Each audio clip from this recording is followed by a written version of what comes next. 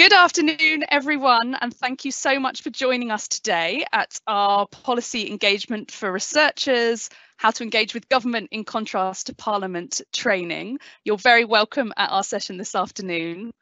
So my name's Naomi. I'm part of the Knowledge Exchange Unit at the UK Parliament. We support and strengthen the exchange of information and expertise between Parliament and the research community. We do that in various ways. So we provide training, we have online resources about how to work with Parliament as a researcher. We promote opportunities for researchers to work with Parliament. We run academic fellowships, and we're really a point of contact for anyone wishing to engage with Parliament as a researcher. So I'm joined on this call today by some colleagues from Parliament. My colleague Laura, who will be picking up your questions as we go through the session, and my colleague Sarah as well. And we've also got some fantastic speakers from across government who will be joining us today. We have Giulia and Catherine from the Government Office for Science, Olivia from the Open Innovation Team, and Amy from the Ministry of Justice. So just before I pass over to our first speakers from government, I just wanted to refresh your knowledge about the difference between Parliament and government. So Parliament is the House of Commons, our MPs, it's the House of Lords, peers, and the Queen is officially a part of Parliament as well. Parliament's role is to hold government to account, to make and pass legislation, and to check and approve government spending proposals, so enable the government to raise and spend money. And government, on the other hand, the executive, is some MPs, some members of the House of Lords who've been chosen by the Prime Minister to be ministers, to run government departments and public services, and they are accountable back to Parliament. So the people that we're going to be hearing from today are working within those government services and government departments. And I'm talking about government as if it's one entity, but of course it's lots and lots of many different parts.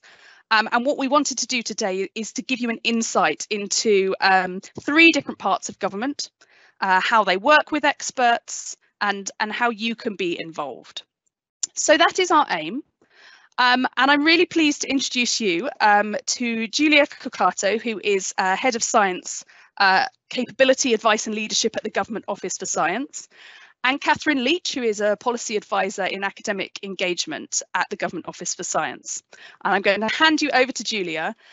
Giulia, you've got until just after 2:15 to tell us a bit about Government Office for Science and how researchers can engage. So it's over to you. Thank you, Naomi. Thank you for this very good introduction, and thank you for inviting us to present. So today, in collaboration with my colleague Catherine Leech, I will attempt to provide a quick guide for academics to engage with the government, and in particular, I'm going to focus on GoScience, Government Office for Science, which is the department I work in. And the presentation will be followed by a Q&A. As part of this presentation, I will provide a brief overview of who we are and what we do. And then I will move on to Catherine, who will present the results of her deep dive into how we do academic engagement in GoScience, in the Government Office for Science, which affectionately we call GoScience. We will focus on how you can get involved, and we'll try to provide some top tips on working with us. GoScience, I would like to tell you now who the Government Office for Science is. So it's a group of science and policy advisors who sit between central government and other government departments. We're nominally part of BASE, but effectively act independently in supporting advice to the PM and across government for science. Our overarching aim is to strengthen science systems in government in order to provide a better evidence base for decision making and prompt science advice to policy. So you see here our boss, who is Patrick Vallance. We all report to him, and Patrick advises directly the Prime Minister, and also is involved in lots of groups across government that work across government to provide science advice. One of them is SAGE, which I suppose more or less everyone knows at this point. the Independence Council for Science and Technology, and he's involved in Futures and Foresight projects. So the Government Office for Science is organized in 6 different directorates, each one led by a deputy director. And these are the ones listed here. So the Science Systems and Capability Directorate is the one in which Catherine and I both sit, but we've also got one that looks at futures, one that takes care of security and resilience, one that takes care of global issues and opportunities, between which, for example, COP26 and the G7, this kind of activities. And then there's 2 directorates that are directly involved in the COVID-19 emergency, providing advice and strategy. So if we want to go a little bit more into the details of what we do, we can look at the teams in GoScience that actually do active academic engagement. So the Futures and Emerging Technology team runs lots of different projects that go from identifying emerging technologies to doing a series of horizon scanning exercises to identify the trends that are important in the future to look at. The Security and Resilience team is the one that runs the Scientific Advisory Group for Emergencies. And then the Science Systems and Capability team, which is the one in which myself and Catherine work, is the one that works with academics, mostly using areas of research interest, and works with the academies, so the national academies. In the Government Office for Science, we also provide secretariat to many groups of external advisors and government advisors. The most important ones being the Chief Scientific Advisor Network. So each government department has a Chief Science Advisor, which is our hub of connection between government and academia, and they meet regularly now on Teams, and we facilitate their meetings. Then obviously we provide secretariat for the Scientific Advisory Group for Emergency, for the Council for Science and Technology, which is the council that provides direct advice to the Prime Minister in the form of letters mostly. And then there's the Chair of Science Advisory Councils meeting, which is a group of chairs of the Science Advisory Council, which are a group of experts that sit just a little bit outside government departments to provide advice to the CSA, to the Chief Science Advisor. So in my team, as I mentioned, the Science Systems and Capability team, we mainly conduct academic engagement through documents that are called areas of research interest. So the areas of research interest for the people that don't know what these documents are published documents. So it is really important they're published, so they are open to everybody, in which government departments set out the most important research questions, which they feel they cannot answer in-house. So, in which they invite academics for collaboration. These have been used extensively, more recently, and shared with many of the collaborators you can see in this slide. I would like to go now into the details of a particular proof of principle of use of these areas of research interest, which we did in our teams. Last spring, so in the middle of the COVID emergency, we realized as a team that we were sitting on an enormous amount of information thanks to these ARI documents. And thanks to the fact that I also had the privilege at the time to be collaborating with 2 excellent academics, which were seconded in GoScience through a fellowship from the Research Council, the SRC.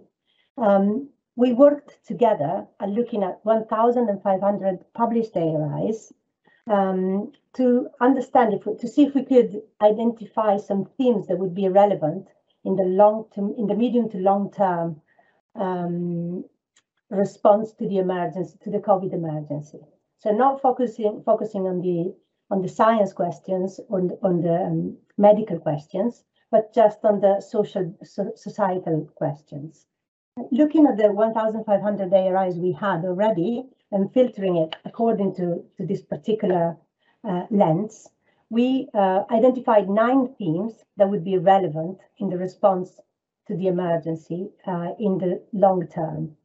These 19 themes are listed here, and you can see in this slide the chairs that we gave to each one of these themes, and around which we grouped 9 working groups. So using the expertise of Annette and Catherine, who had lots of very, very good networks actually across university, and with the fundamental help of UPenn, who gave us a list of a very long list of academics, we created 9 working groups around these themes and tasked them over the spring and summer, and we finished eventually in the autumn last year, to identify existing evidence and evidence gaps against each of the ARI questions they had. The results of these works are linked on slide 7 of this presentation, which I think we're going to share. The work has been already very influential in identifying research agendas relevant in the recovery, and we're seeing more and more results of this work as time goes by.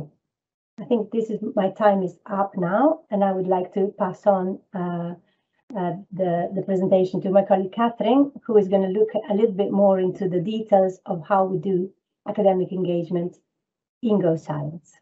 Thank you. Thank you, Giulia. Just very quickly then to show you what I've been finding off the back of the ARI work. We see our areas of research interest as being a great success for reaching out to academics who haven't been involved before, and also with our publications and getting more interest from different groups of people who can feed into these. These are the areas that Giulia has pointed out that our teams are working with that you can be involved in. So are the ways that we currently engage and that you can join us. So from the graph, we had a quick survey when we started the Rebuilding Resilient Britain project, where we asked our chief scientific advisors the ways in which their departments currently engaged with academics, and you can see the usual routes: our research projects, internships and fellowships, and different advisory groups, all of which we are interested in your participation. So you can see some quick ways of finding out about those are to subscribe to mailing lists. I'm pointing you in particular to UPenn, who have an excellent cascade system for reaching different people. We hope you're part of that. Blogs often advertise these opportunities, and you can follow us on social media as well. I know some particular opportunities that are coming up at GoScience are some internships and secondments that will be live in 2021-22, so please look out for those. And finally, to wrap up, our top 3 tips. Sorry, there are the links and opportunities for you to get in touch with people that you can see when the slides are shared with you. I'd like to recommend these things for you to get involved with government. First of all, to find those connections. So hear about our opportunities through different routes, the mailing lists and social media that I pointed out. Making connections. It's not always a direct route to getting your work into influencing policy in government, but if you're part of lots of different networks, teams, groups, you can get your research heard and feed into policy in these ways. And finally, don't be discouraged if you don't feel like you're making an immediate impact. It is a long game, so please join in what ways you can and stay engaged. Finally, don't discount yourself. If you see these calls and you think that you don't count yourself as being an expert, we still want to hear from you. Whatever stage of your career you're at, it's important that we recognise your voice. So please reach out to us using the links we provided in these slides. Thank you. Thank you so much for that, Giulia and Catherine. So we've had some great questions coming in whilst you've been talking.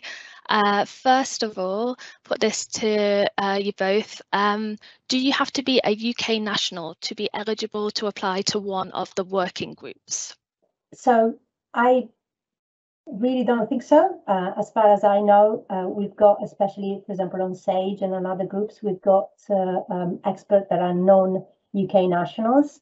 Because especially the groups that are external to government don't even require the clearance and various steps that might require if you were a civil servant. So I don't think there is any problem in collaborating with these groups if you're a non-UK national. Next question we've had in here is, can academics contribute in the setting of their ARIs? And if so, how? So yes, they can. We are encouraging government departments to cast their net as wide as possible when they're writing and approaching the writing of their ARIs.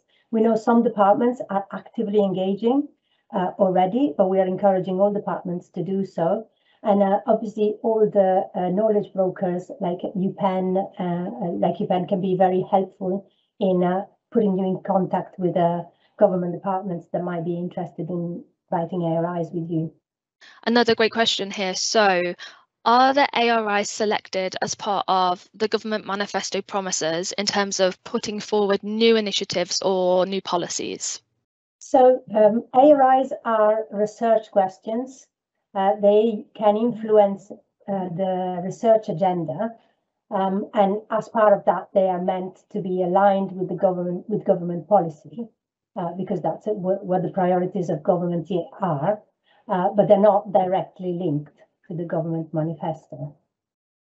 We've got another question here. So could you please say a little bit more about the key knowledge broker, UPenn, that the second presenter mentioned? I think that was Catherine.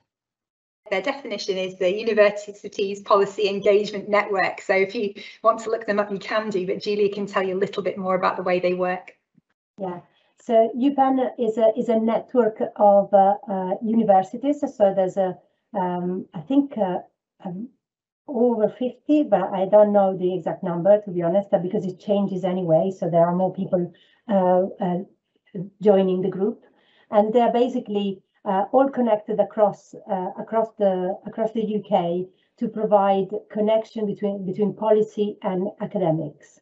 So when there are policy questions that could be interesting for the academics in the department, they will pass them on. So a question here, can think tank researchers respond in the same way or only academic researchers? And relatedly, is there any restrictions on type of organisation who can get involved?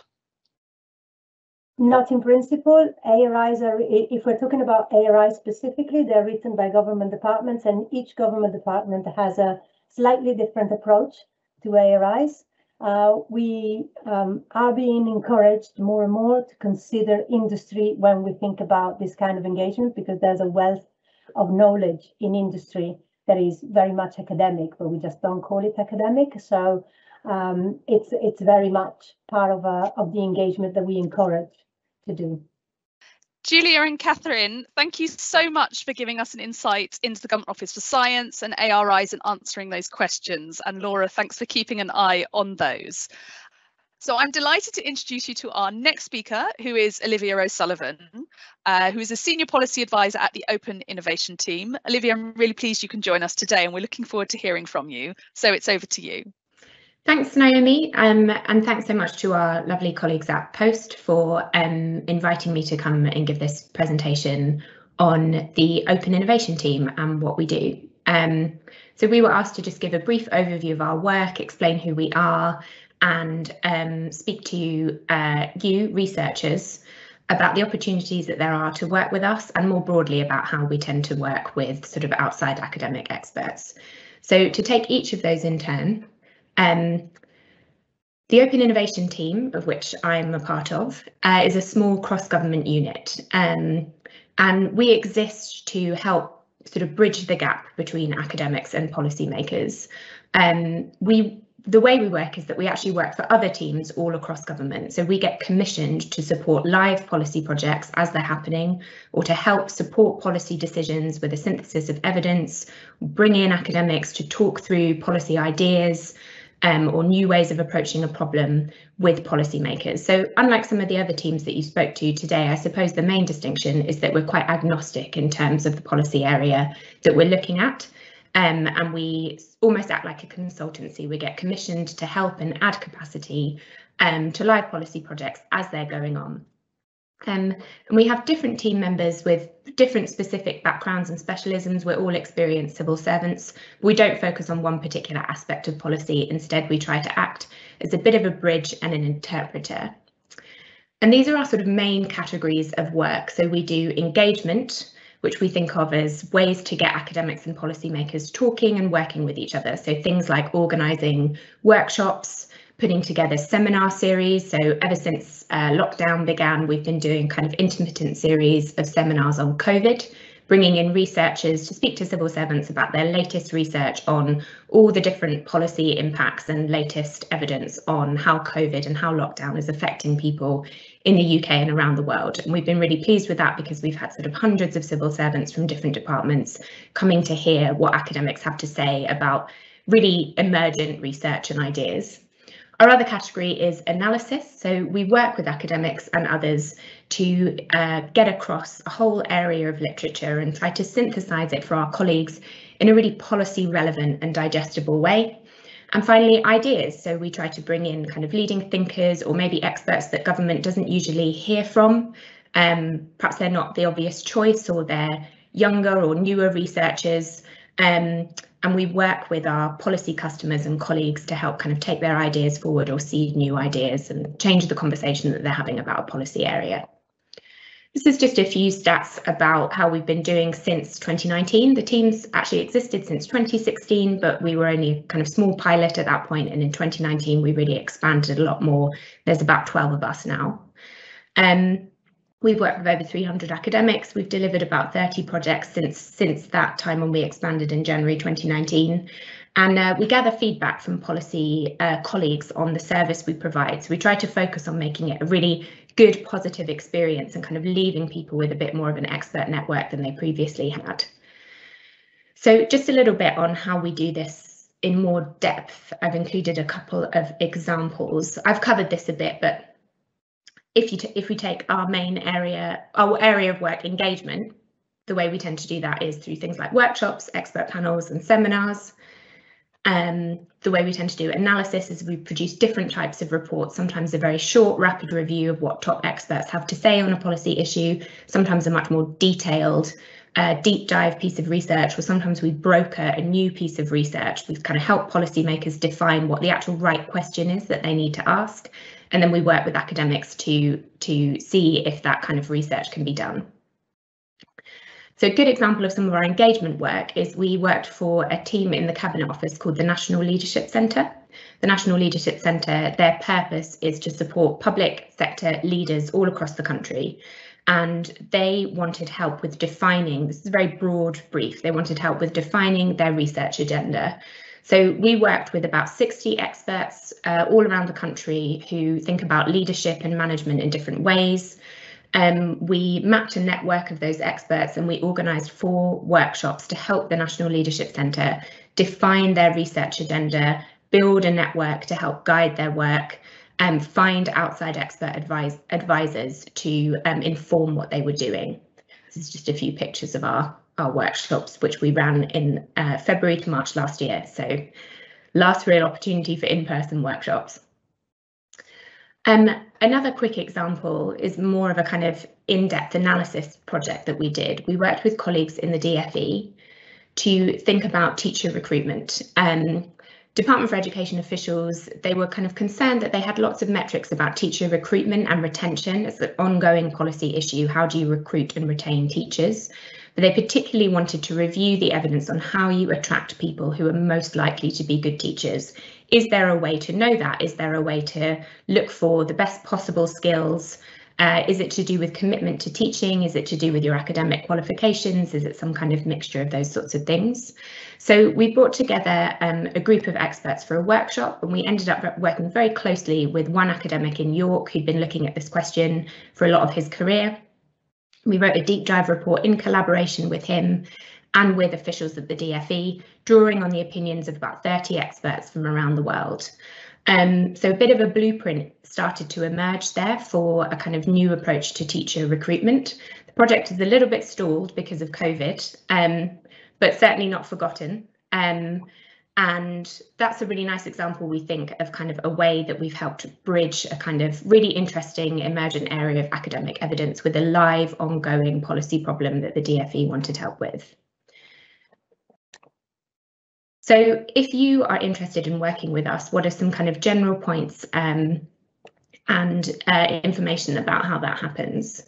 Well, the first thing to say is that we've done a lot of work now with academics from all sorts of different disciplines, and we've come up with a few sort of ground rules for just thinking about policy impact in general. So if you've done a lot of this already, this won't be new to you, probably come to similar conclusions yourself, but it's worth keeping in mind a few sort of central tips.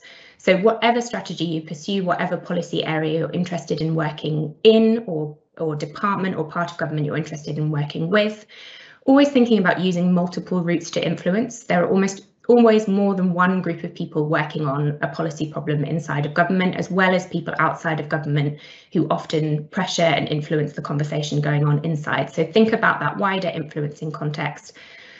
And on that basis, proactively establish wide networks. So don't be shy about getting in touch. Don't be shy about thinking of multiple ways that you can build up your people that you know who are working on a policy area. And this one we find is especially useful to academics. Try to present yourself as a guide to the wider evidence base, and don't discount your kind of broader body of subject knowledge, rather than just being an advocate for your own research or just the latest piece of research that you've done. Academics are often used, we find, to having to sort of think about a specific research project or trying to get policymakers to look at one specific research project. That makes total sense given the way sort of research incentives work, but a really good way to build up a network is to present yourself as someone who is sort of pragmatic and informed guide to a whole area, who maybe knows other academics, who can work with others, who can speak to more than just the latest piece of evidence that they've been working on. And above all, be patient and persistent. Government is a big, confusing, bureaucratic edifice. There is quite high turnover, but you can get really good results if you sort of stay in it and build a broad network and work with lots of people. We tend to think of academic research and the way that it can interact with policy in two modes. So one mode is supply-led and the other mode is demand-led. So a supply-led strategy tends to be when you have research and you want officials to look at it. So you're supplying them with your research.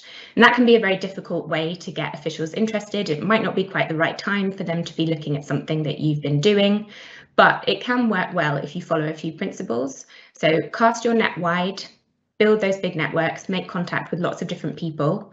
Don't be knocked back if the first kind of civil servant or public body or advisory board that you get in touch with doesn't seem that interested. Have a hook, make a really specific offer. Sometimes when you get in touch with someone in government, it doesn't quite work because although what you're doing is really interesting, they're just not too sure what to do with it right now.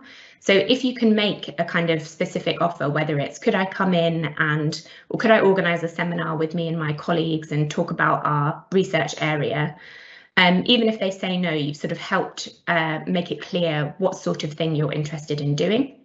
And finally, this is where we're probably stretching the fishing metaphor a bit too far, but use a lure. So make it really easy for people to read your brief, be really concise. If you do send written work, that is, or even in just an approach email, keep it really simple and really clear. The other side is a demand-led strategy. So that's when officials have a demand, they have a policy question that they very rapidly often need the answer to or want some help with thinking through. And as experts with lots of useful kind of research and evidence to add, you can serve that demand. But that often involves, by necessity, waiting for the right moment when that question will come up. So one of the best things you can do is be ready for that. So what we usually advise is be findable. It's really worth having a very up-to-date shop window, probably updating your profile page on your academic institution's website is very low down one's to-do list, which is completely understandable, but it's really worth having your credentials, clearly explaining your research in a non-expert friendly manner. Either on your university profile or even better, maintain your own simple website where you have a kind of collection of all your research. Obviously be credible, so policymakers like anyone else use citations and research contributions to think about, whether somebody is the right person to get in touch with on a particular issue. But it's also really good to demonstrate that you think in policy terms and you take part in policy debates. So it may seem not that useful if you've ever kind of spoken on a panel about a policy issue and they put a clip of it up on YouTube, but sometimes that's exactly the kind of thing we look at to kind of get an understanding of how somebody thinks about an issue and before we get in touch with them.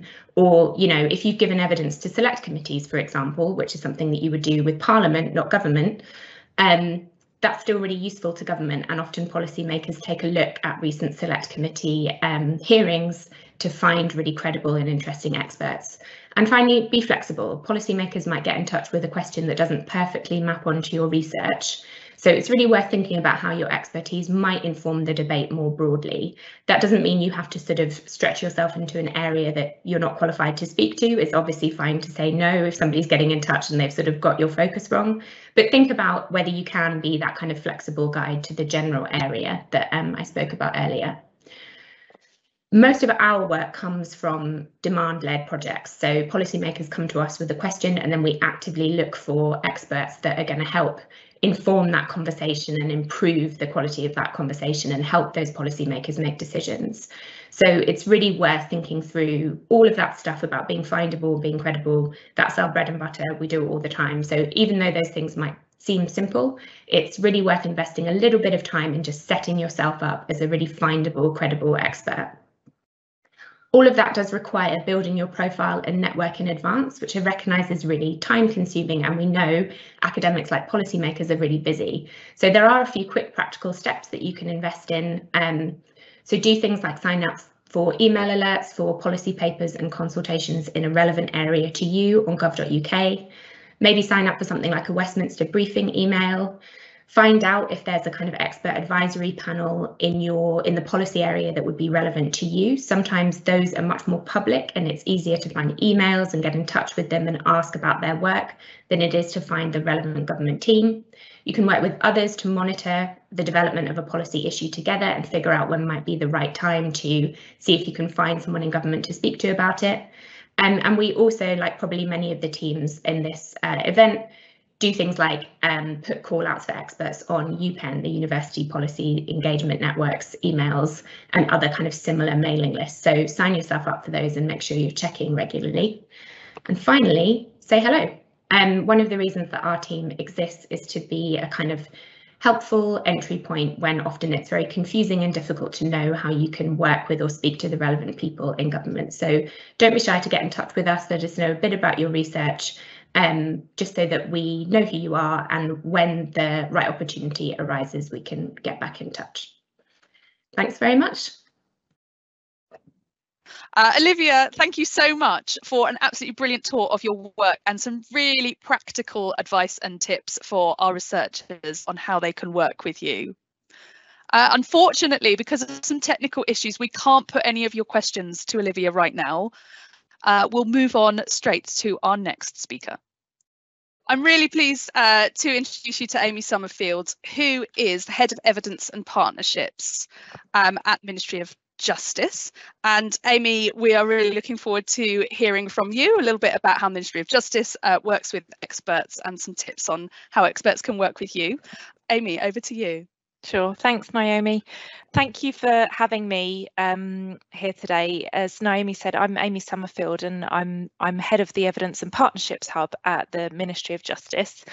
I've worked for the MOJ and its arm's length body for 10-ish or so, give or take a couple of years, in a variety of different policy facing and research roles, and currently head of the Evidence and Partnerships Hub.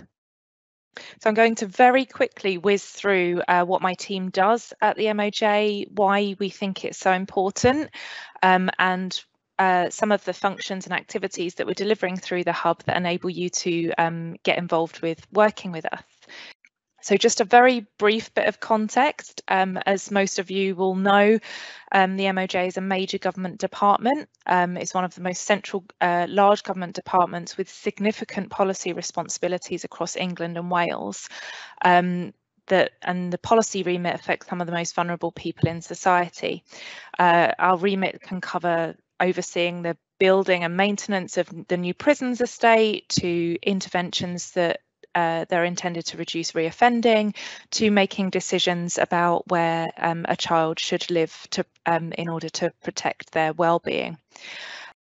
So I work within the Data and Analytical Services Directorate, which is a central team within MOJ, and our very broad remit is to provide greater evidence and insights to drive improvements to policy making and improve outcomes for justice system users. I'm part of a diverse community of professional analysts, so I'm a government social researcher, but I work alongside economists, operational researchers, data scientists, data engineers, in order to provide the rounded evidence base that is needed for policy. We work alongside our colleagues in policy, but also operational colleagues in prisons and courts, and finance colleagues through the use of an interrogation of data and evidence to support their decision making.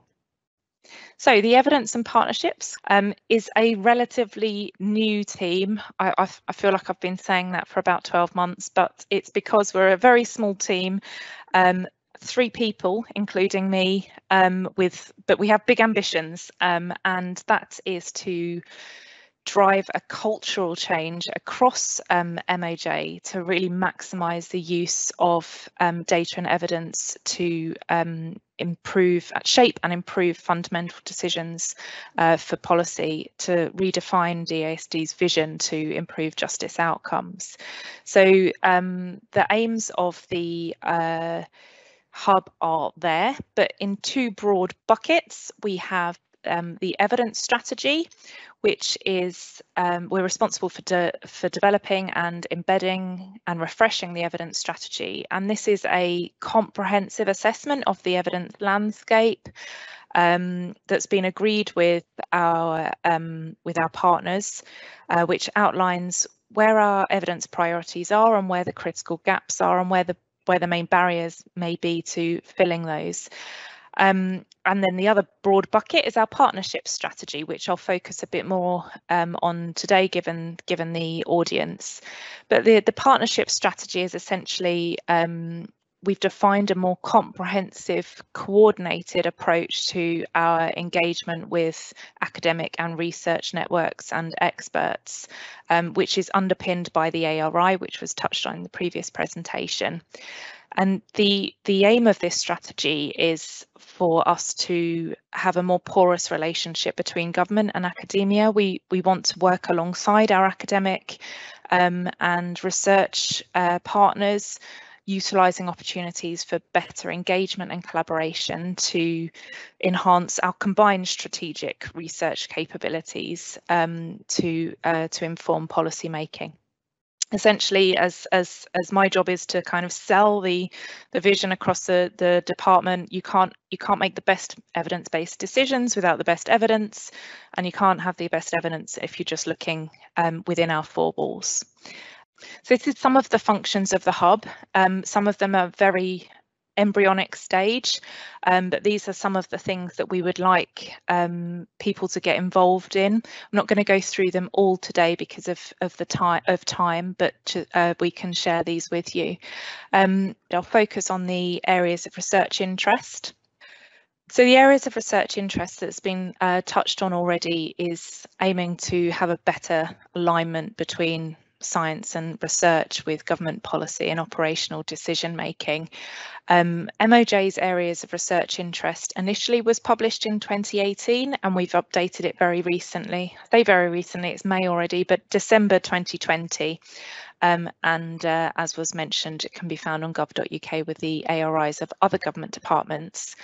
The MOJ ARI was based on the evidence strategy, but it is presented along within the themes of the department's most significant policy remit, and outlines some example questions, overarching themes and some example questions.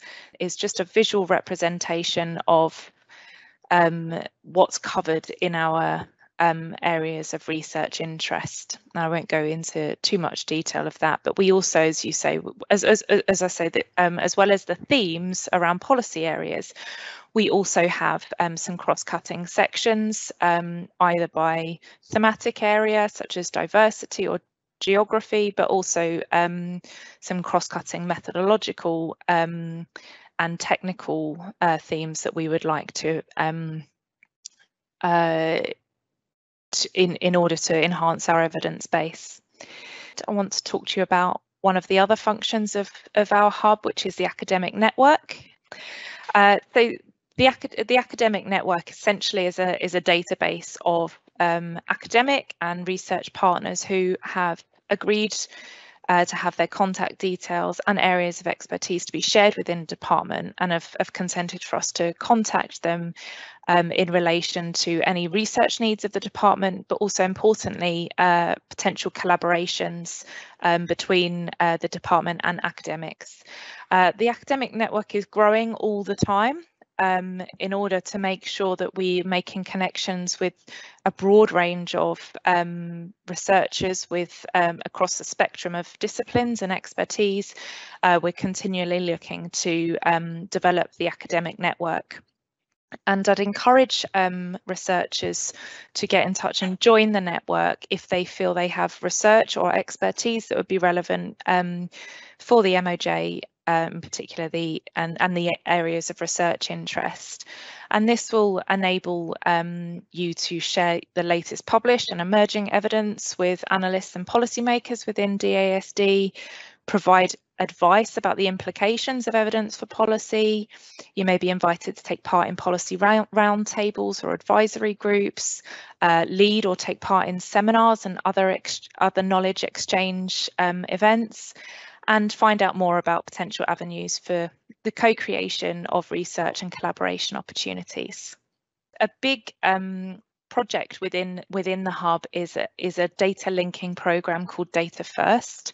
This is an externally funded program by ADR UK, and this has enabled the department to invest in its data infrastructure to make best use of the data it already collects through the operation of its systems. So will essentially link administrative data collected from the prisons, the courts, probation, family courts, link them together and make these research-ready, de-identified data sets available for academic access via secure platforms. And the project itself has been designed for us to facilitate links between government and academia by making these data sets available externally, but also working.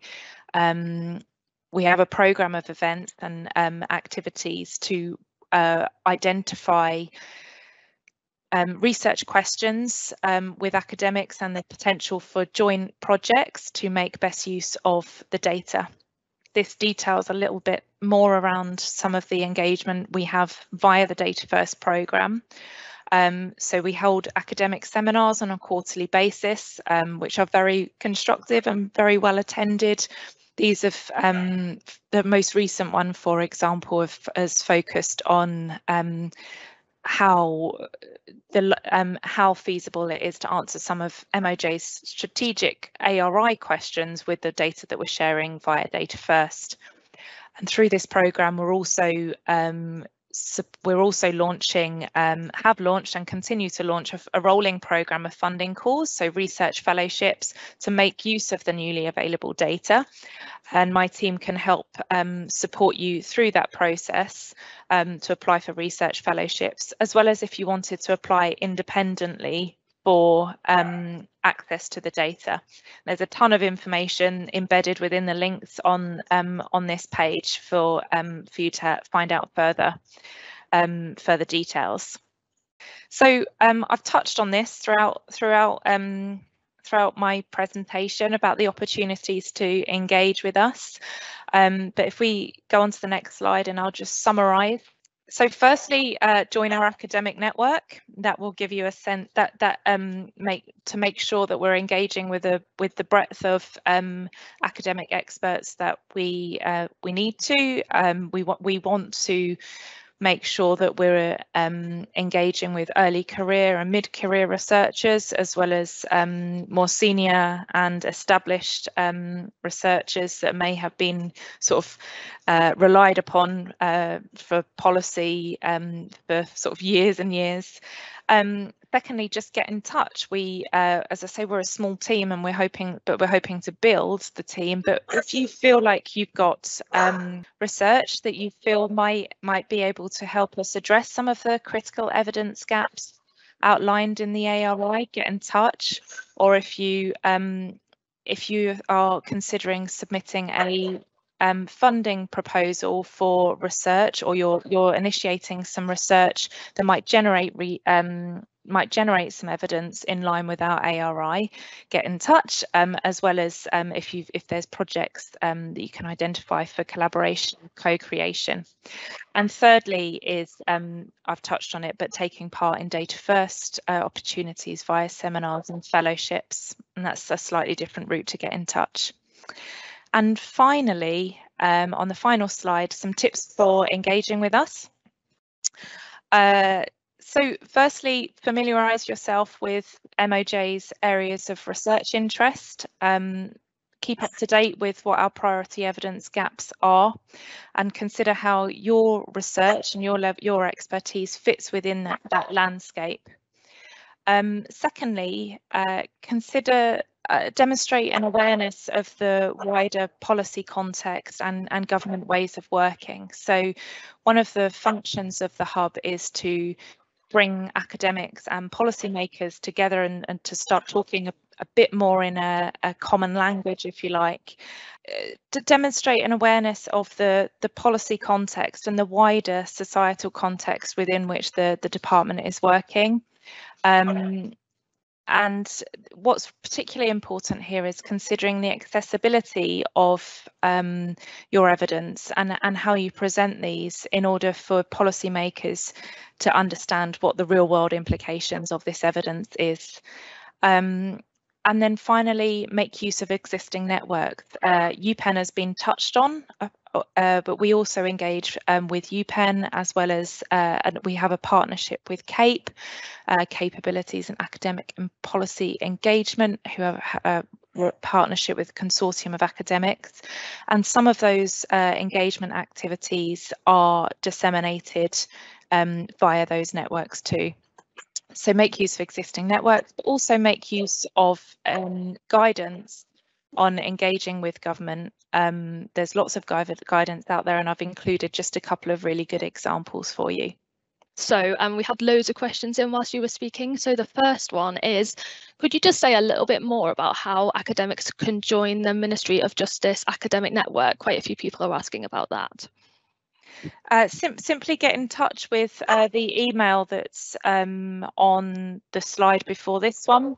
If you just get in touch and say you've heard about the academic network and you would like to get involved, one of our team will send you a form to give you a little bit more information about what the academic network is, and you just fill out some details around your research interests and how they align with the MOJ's ARI, and some of your skills and things, and then essentially it goes from there. But it's as simple as dropping us an email. Lovely, thank you so much. Another question here. So can you talk about how you see the role of various hubs as part of a wider research ecosystem? So, for example, are they about increasing the proportion of research that leads off from government research questions, or are they interested in wider work, for example? Oh, that's a good question. And I'm not sure how to answer it. We're at relatively early days. I see it as, but I think there's room for both, essentially. It's not just around developing the evidence against our research priorities. It's also about helping us advance on our our methodological techniques. So we're also interested in advancing the conceptual and technical side of the work too. Another question here is, how has the hub influenced policy thus far? And just asking if you're able to give any examples about what led to that outcome, if so. So the hub itself, as a cross-cutting team, is more around embedding the culture change that we want to see. So making policymakers consider evidence first, and make it a sort of way of working for policy-facing analysts and policymakers themselves to reach out to external experts. So the hub itself hasn't had in its sort of in its early days had that direct impact on policy, but that is not, of course, to say that evidence hasn't shaped policy within the department, but the hub itself is quite new. Before the hub was developed, the engagement with academics and research partners was kind of ad hoc and variable across the department. Some teams were excellent at it. Some teams wouldn't even consider, reaching out to see where the latest, see what the developments are in the evidence base. So we've been set up to make it not a nice to have, to make sure that this is part of people's ways of working. I don't want to say that evidence has not ever led to policy decisions, because of course that's what the whole of DASD is about. But the hub itself is more around driving those new ways of working, or accelerating those new ways of working by providing a framework and a dedicated team to support people to deliver those ways of working. Just do one more question for now. Somebody is asking, does every ministry have a data and analytical services team like yours, or do you know if that is just unique to the MOJ? It's definitely not unique to the MOJ. There'll be, but the size and specific functions of different analytical teams will vary across government departments. So our DASD function is centralised, but other analysts within different departments are embedded within policy teams. There's pros and cons of different ways of working, but as I said, the size and the scale of analytical functions will vary, but there are analysts in each major government department. Thank you so much, Amy, and thank you, Laura, for keeping an eye on the questions there. It's been absolutely fascinating to listen to all the questions and answers coming in. So we've heard from Giulia and Catherine at the Government Office for Science. We've heard from Amy from Ministry of Justice about the different ways that those parts of government work with experts, and some opportunities for you to feed your expertise in, and some tips from them about how you might want to work with those parts of government as a researcher. And I think there's some really interesting tips that chime with what we talk about when we talk about working with Parliament as a researcher as well. It's a lot about connections and networks. UPenn has been mentioned. If you don't know if your institution is a part of UPenn, the University's Policy Engagement Network, then we'd really encourage you to find out whether they are part of UPenn, because it's a really great network and a way to feed in to all parts of policy. We've also heard something about CAPE as well at that project, so it's great to see that different parts of government are all plugged into that, and we are as well. If you would like a bit more information about how to work with Parliament as a researcher, because remember that split between Parliament and government, we have got absolutely loads of information online. On your screens now is the address of our web hub, parliament.uk/research-impact, and on there you will find lots of how-to guides, lots of information about why engage with Parliament as a researcher, and some tips and advice on there. And we also have recordings of lots of other training sessions. Some of you may have been to them. We have training sessions tailored for PhD students, for early career researchers, for academics, for knowledge mobilisers, and we've got some thematic ones as well. So we have training on how to engage with select committees, how to write for a parliamentary audience, that kind of thing. So head over to there if you want to watch a little bit more training or explore some more about engaging with Parliament as opposed to the government departments we've heard from today. If you're on Twitter, you can follow us on Twitter as well, because we put on there any opportunity we can find for researchers to work with Parliament. There will be various government feeds that you can follow as well about working with government. And if you're interested in any more about working with Parliament as a researcher, then you do have us, the Knowledge Exchange Unit. That's myself, it's Laura, who you've met today, and it's Sarah, who's been in the background too. We are on the end of this email address, keu@parliament.uk. So if you want some more advice about working with Parliament as a researcher, or if you want some useful links about anything you've heard today, then we're really happy to help you out with that as well. I really hope that you found the information that we've given you today useful. We've given you a little bit of an insight into how different parts of government work, how they use research, and how you as a researcher can get involved. Thanks again for your time, and we'll be in touch soon.